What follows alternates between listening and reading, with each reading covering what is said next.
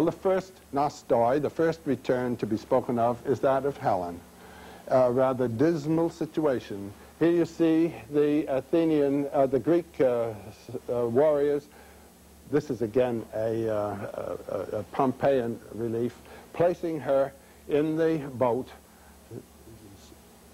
with which he's going to sail, in which he's going to sail home to Sparta, actually, now, with her husband Menelaus. And that must have been a very nice domestic situation. Then Agamemnon arrives home, and he is slain in the bathtub by his own wife and her lover. And here we have the son, Orestes, slaying the lover, Aegisthus, and finally slaying his own mother, Clytemnestra. Now, here we come to a very important sociological and historical problem. The earlier tradition was that of mother right, where the inheritance of the name and so forth was along the line of the mother, what's known as the matrilineal tradition.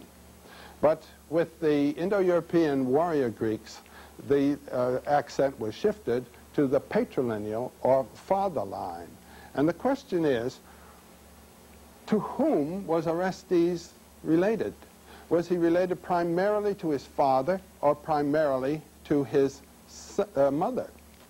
Now, if he was related primarily to his father, whom his mother had killed, then it was his duty to slay his father's slayer, which is to say, his mother. If, on the other hand, he was related primarily to his mother, he had no such duty with respect to the murder of his father.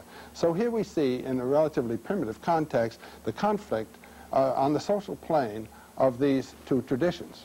The question is, was he guilty? And that becomes the question of the Eumenides, the last of the three great plays dealing with this terrible homecoming by Aeschylus. And what we see here is the god Apollo, who represents the patriarchal principle, purifying Orestes of the guilt by bathing him in the blood of a sacrificial pig, offering to the powers of the underworld. Here we have the Eumenides, those female guardians of destiny and righteousness, being put to sleep so that their revenge should not become effective, being put to sleep by Athene, who is the heroine, goddess, born from the brain of her father, Zeus. And so the patriarchal principles, represented by Apollo and Athene, overcome the matrilineal principles represented by the Eumenides here, and Orestes is cleansed of the guilt.